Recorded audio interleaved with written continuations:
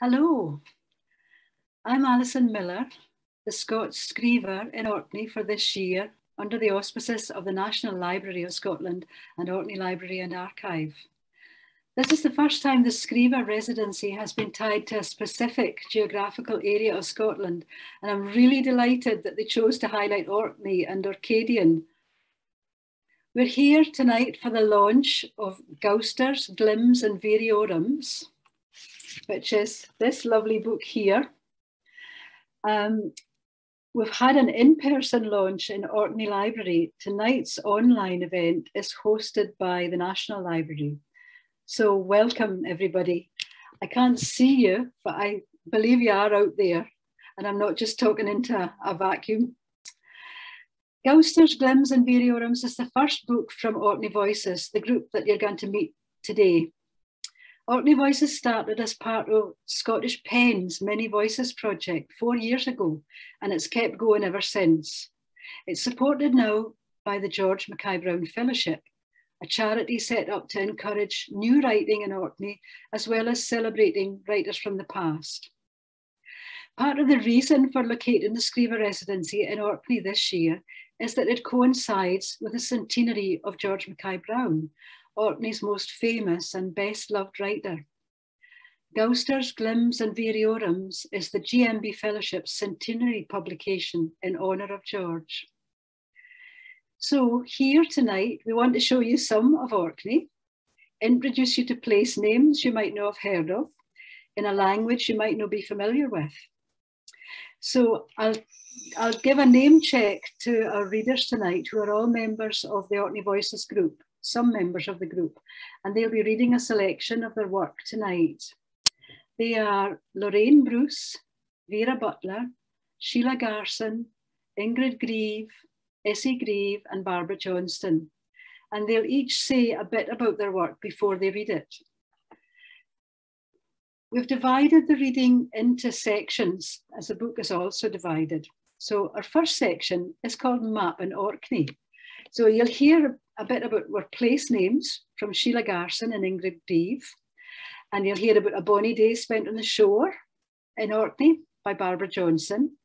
And then we will all read an Orkney SatNav, which was how we imagined it might be if we were being directed in Orcadian by a SatNav instead of the usual, at the next junction, turn right. So we'll do that at the end of this section. Sheila, would you like to start?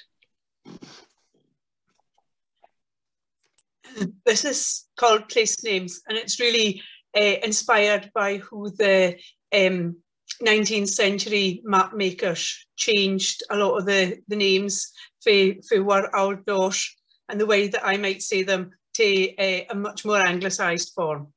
Place names. What proved Norse heritage chanted for the name book?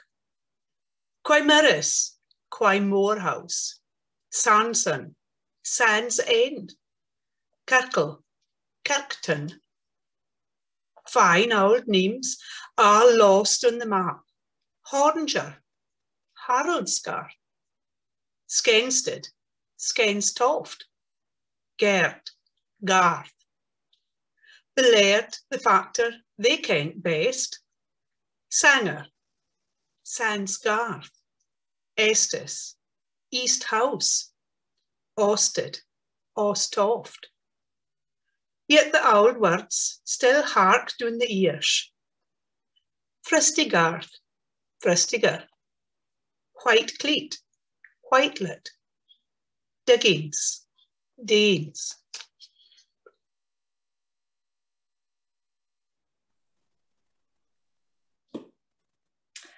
And I'm going to read you 3 very short poems, all made up of place names. And the first one is somebody in a very good mood and somebody then trying to calm them both, and it's called A Bad Mood. That great muckle escadale, he's nothing but a thick biggin, a fidger pigger, blaster hole, twat quai, screw. Ooh, you know what angaroo. You sound worse than the tongue of Westerbester. Heshi Bernu, tuck piece on you. This next one is Too Much Homebrew. I'm got a right roar of heat. Me puggy's belly a crew, and now I'm got a dose of the lash. Oh, horriquai. And this last one then is, again, two folks picking to each other, and it's called a couche day. What the hell, yeah? Aye, it's a bit airy. Airy? It's howly. The sky's hammer muggly and the sea's chaldertow and kellion hellion. Ah, bet it's gyre new. Start them to quay. Afore long, it'll be Orkney.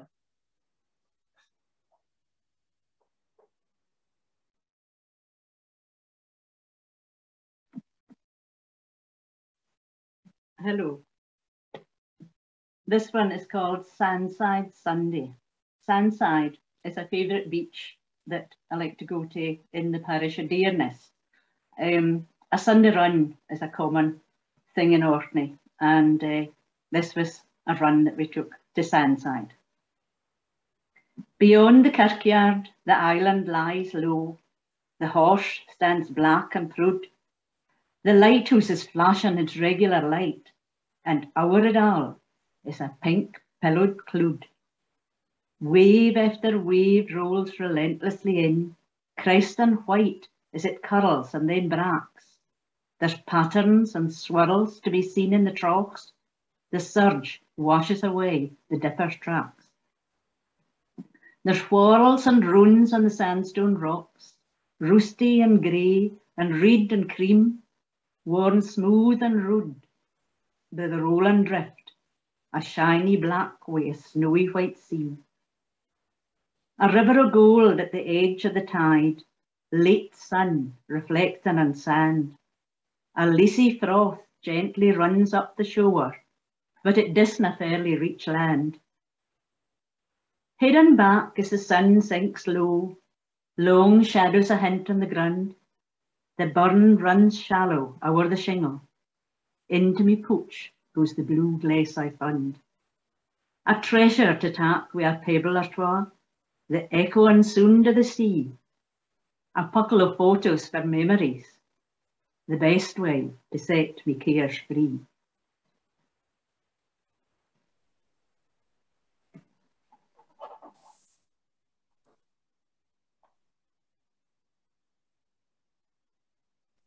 This is where Orkney's SatNav, a journey to Kirkle Library to Berwick. I'm got the sense of direction of a hen at the best of times. Get in the car, turn left at the car park. No, we're going to turn right and then right again. And then you'll no need to go round a roundabout. No, I think you should go to the hand straights. Cross straight at the crossroads. What crossroads are we on? Watch out for tourists. They walk up the middle of the road.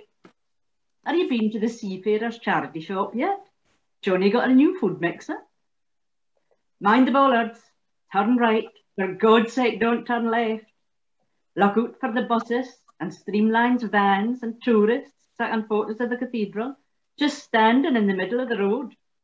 Roll down the window and ask, do you have pavements where you comfy? It's no Brigadoon. What else you we still go with horse and cart? Folk walk here. It's no Disneyland. Don't take lifts for anybody. He might be a mass murderer. Where are we now? Go past Hartimona's mobility scooter on the right-hand side. What's Hartimo? He keeps an eye on the tune. Bear left now up past the old kirk. What's the old kirk? The cathedral. Squeeze past the buses and the parked cars and bear right into Quality Street. What's Quality Street? The Crescent. Where lives in H. Mackay's old house now after the Evsky Road? Never mind all that. We're trying to get to Berwick. Where are we now? We're no spoken about the other side of the road. Bonnie the Burnham trees. Go by Gallows Hall on the right, the place for the burn of witches. You'll see the Bignell Park gates on your left, where they had the county show. It'll be winter before we get to the Ham Straits. Dark nights drawing in. Watch at the junction. Give way and then go straight. Take a deep breath as you go by the Highland Park. Breathe in the angel share. But watch you know over the limit. You cannot get drunk breathing in fumes.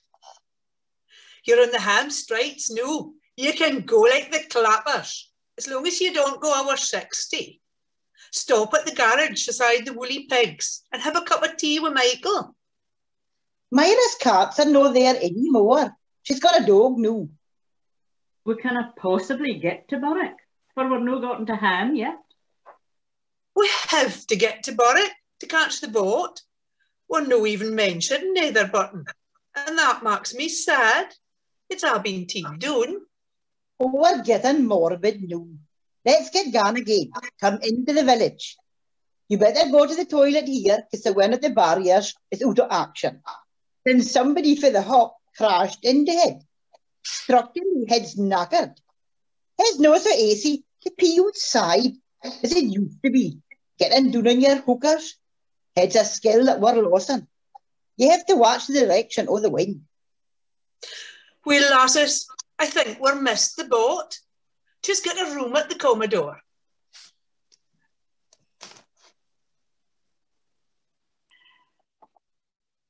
Okay, that was lovely. Thanks very much. That was where Orkney SatNav, and we didn't get very far with it.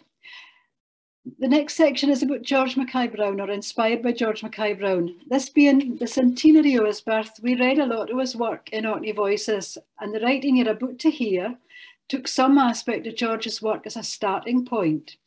His poem Stone and Star, his love of outsiders, the tinkers, the so-called tinkers of previous generations, animals, an Orkney bestiary. He wrote a Scottish bestiary at one point. A hat for George, which was a project we did for the centenary along with Orkney Library, and his play, The Storm Watchers. In this section, you will hear from Vera, Izzy, Lorraine, Barbara, and Ingrid. Vera, over to you.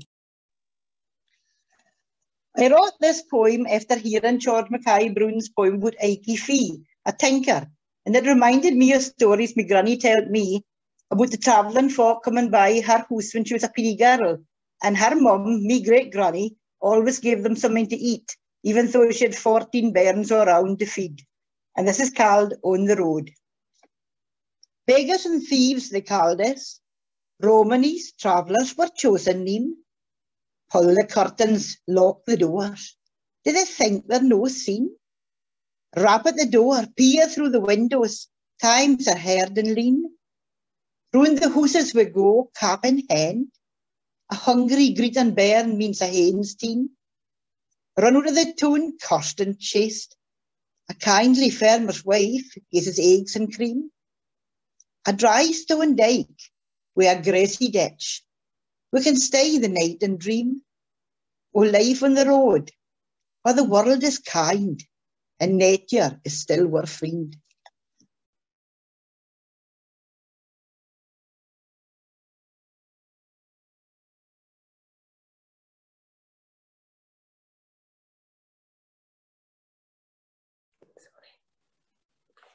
George also wrote about animals. This is one that is invaded Orkney recently, stoats, and I really, really don't like them.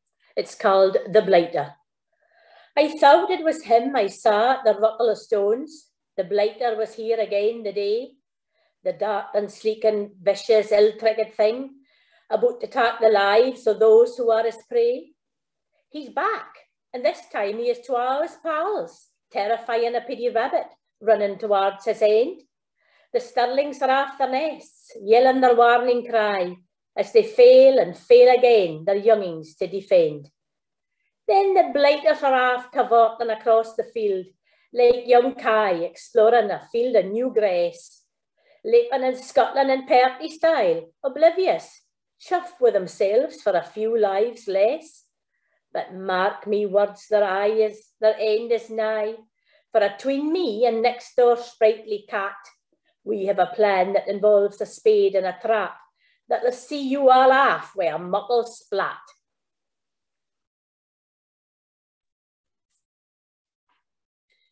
Inspiration for this poem came from George Mackay Brown's Stone and Star, and the elusive grotty bucky search for by many Orkney folk as they're supposed to bring good luck. The shale. The shale hunted on a lazy afternoon with stooped keel to swale the char of good fortune. The shale to shale-like, our ocean dreams curl for its iridescent walls and tumble into waxy cochlea. The shale clamped between middle and index and blowing a joyous whistle, loud enough to mirror the lugs and raise the shaldros. The shale, ground by the sea mill to feckle another, cracked and spilled into a spitting pan. The shale that found a stone in its shoe and thoughtless harple in the hope of trading it for a pearl of great price.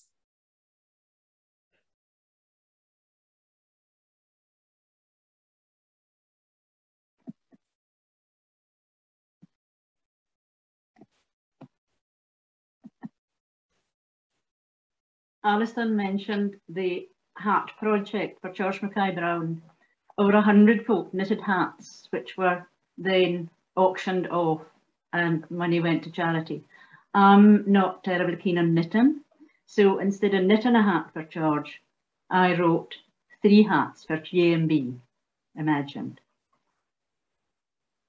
A dark, rainy night, weary tramp of workboats echoing off the closed walls.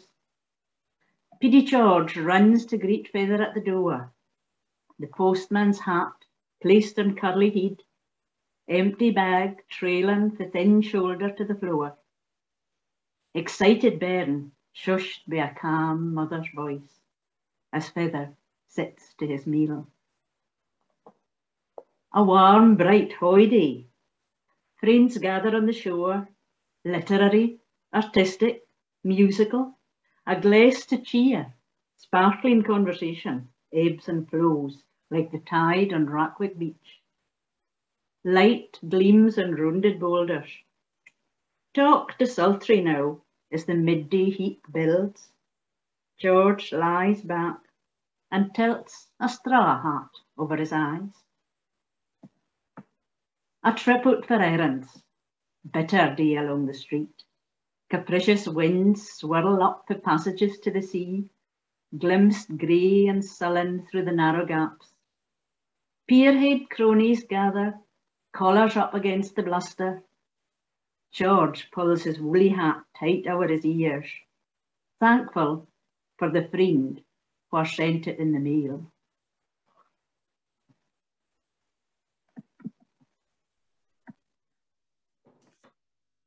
This next one was also inspired by George Mackay Brown's Stone and Star. The old stone bench. The old stone bench by the shore, where the fisherman sat and watched the sky, where the old man sat and watched the boat come to sea, where that wife sat and watched for the boat to turn to shore, where the bairns played and waited for their father to come home, where the family gathered and lit a lantern to guide the boat in, where they placed a plaque to remember. I'm going to read the rest in place now. And I wrote this after a night filming George Mackay Brown's Storm Watchers at Warbeth Beach. Rehearsals were all done by Zoom due to COVID, of course, and it was directed by Gerda Stevenson. And this was the first time we had actually all met together. And we walked down to the shore together and did our filming. Now, George Mackay Brown is buried in Warbeth Beach, a Warbeth graveyard, and they were on the beach just right down below that. So it was a kind of, quite a sort of, I don't know what type of night it was, but it meant quite a lot anyway. So I hope you're going to enjoy this. And it's called The Resting Place. No one did I ken in that kirkyard. They stood aloof in their wheel-tended lairs.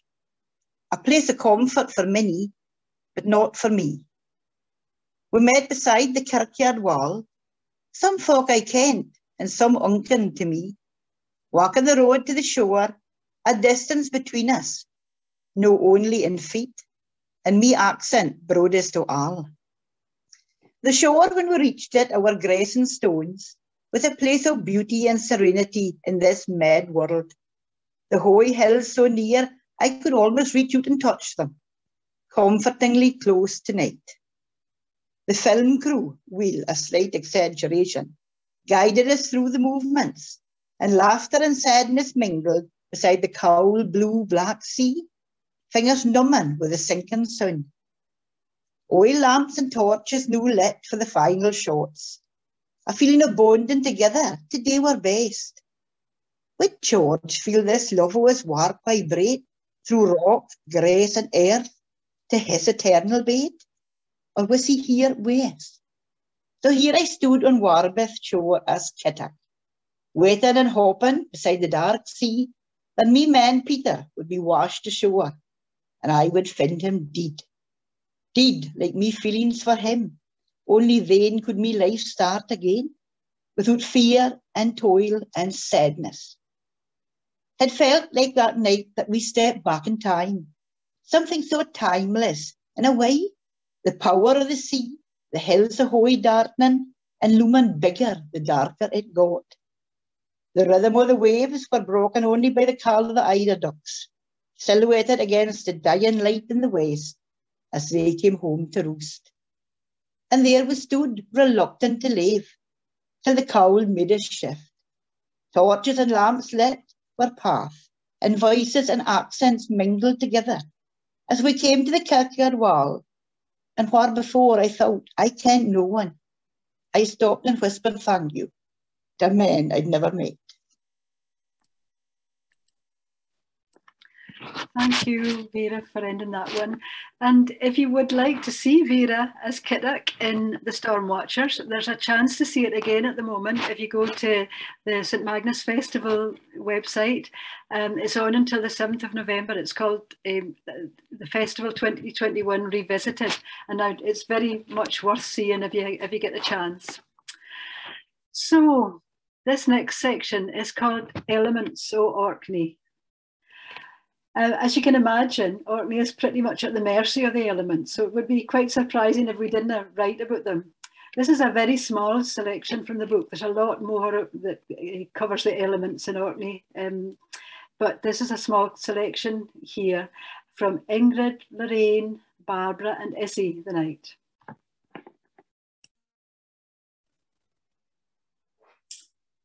I'm going to give you a recipe this time, and hopefully it's a recipe with all the elements to cook up a right good storm. Recipe for a good storm. To start with, you'll need a red morning sky, a ripple of sea and a kithy wind. Add a gathering of fair weather clouds, a scatter of showers and a change of earth. Leave it to build until the sky turns black, a gouster howls and there's a good dimple in the sea. Steer in thunder, lightning and haily showers. Now, bait like mad until you have a northwesterly screever, howling and screaming with a sea of rigged housen, crashing and smoking and roaring in an air filled with salt spray.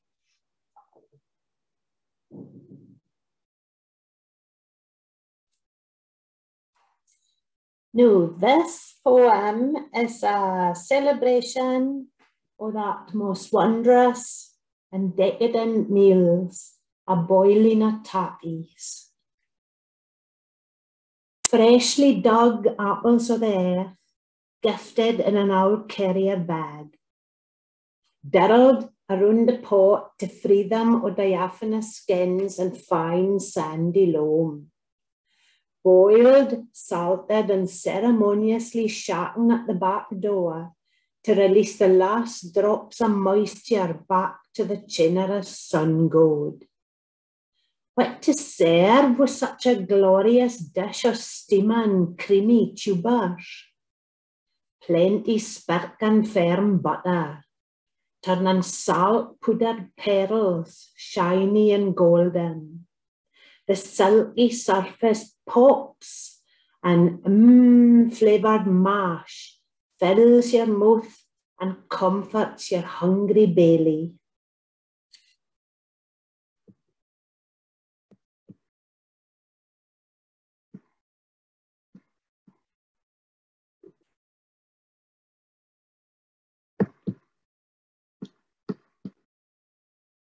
Hello, I'm not sure if I'm on or not. Your camera's not on, Barbara. Can you switch your camera on? Yeah, I lost the whole computer before. Oh. Okay, am I on now? You are on now, yeah, you are. Right. Sorry about that, folks. This poem is called Wid, and it's one of the Elements poems, but it was also inspired by Stone and Star from The Wreck of the Archangel by George Mackay Brown. Wid. Hard to find on our treeless isles. Wid to make couples for a flagstone roof. Wid to make a door to keep out the elements. Wid to make a box bed in the corner. Wid for the shore to make a chair and a creepy. Wid to make a cradle for the bairns.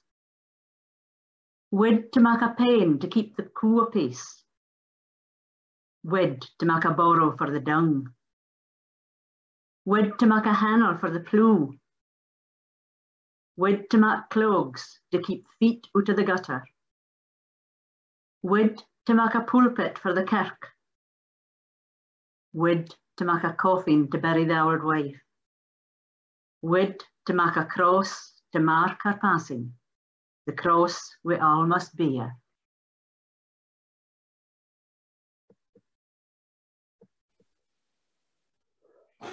There's a custom in Orkney, or a tradition in the spring of the year where folk burn the owl grass in the ditches. So this is maybe one about a father speaking to his boys after a burning owl grass in the ditches. It's called, What Were You Thinking? You knackered the entire row of stabs. Did you not watch the air of the wind? What were you thinking? You trailed the glowing nave of grass along the ditch. Did you not think to look ahint you?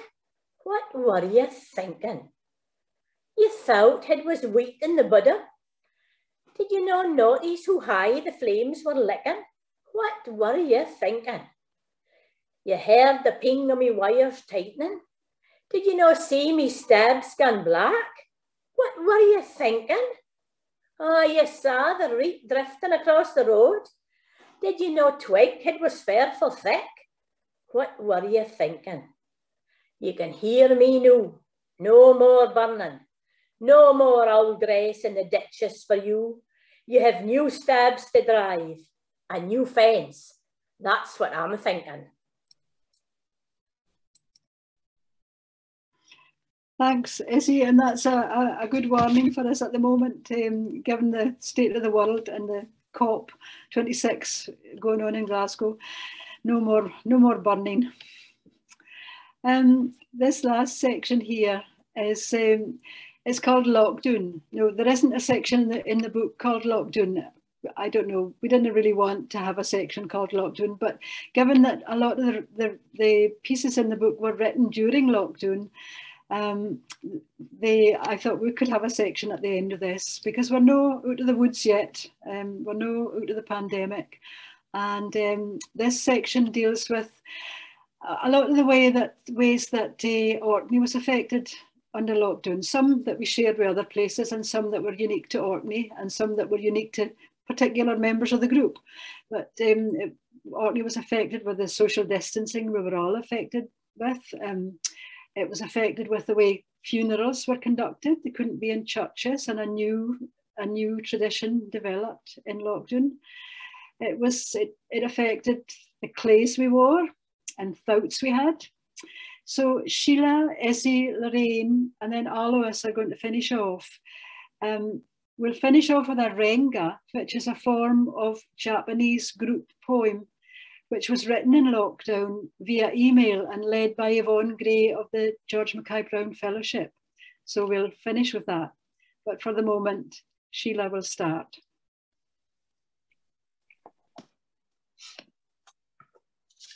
I think this is probably something that everybody present will recognise. The wearing of masks, the distancing, and okay, we're maybe not quite so, we're not at 2 metre distancing now, but I think we all remember what like all of that was. So this is called our masked dance. Eyes smiling, smiling eyes. A distant nod, a bob. 6 feet, 2 metres. Apart, but still together. Our masked dance. Hands reach out, stretch.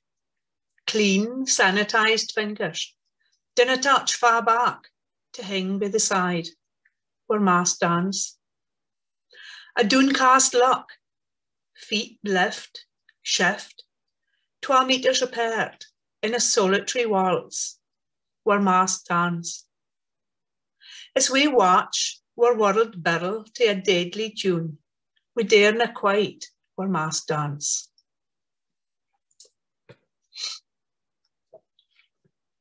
And the next poem is a reflection on how funerals changed.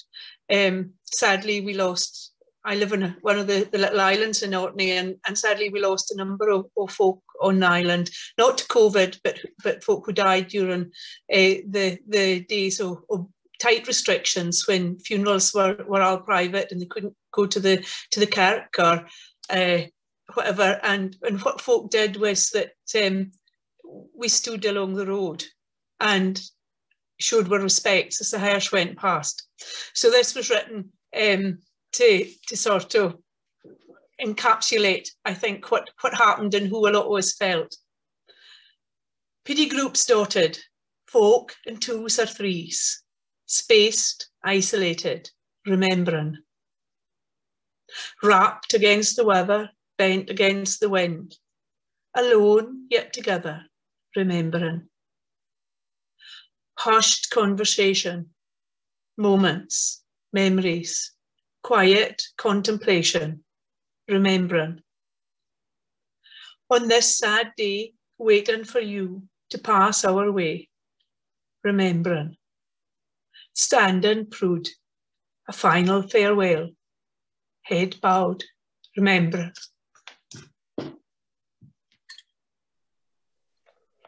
And this is another about what like it was to stand outside as the hearse goodbye.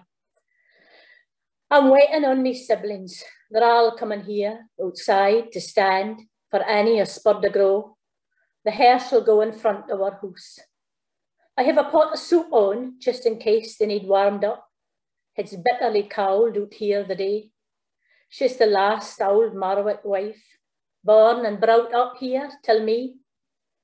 Annie was never out Orkney, except for the day Cameron came home for winning Big Brother.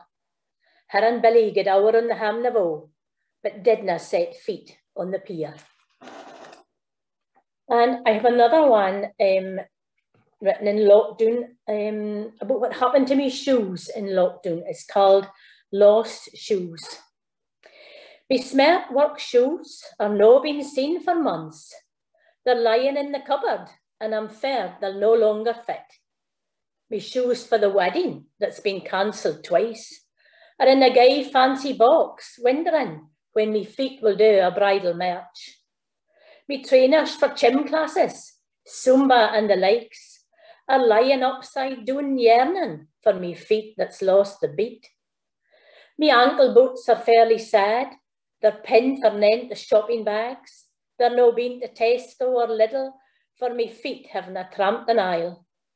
Me walking boots are grim, haved aside the outer door. They're been on, they're been off, when me feet's been out a dolder. Me slippers are knackered, they're flat and lost their warmth, for they're the welcome ins that me feet has seen the most.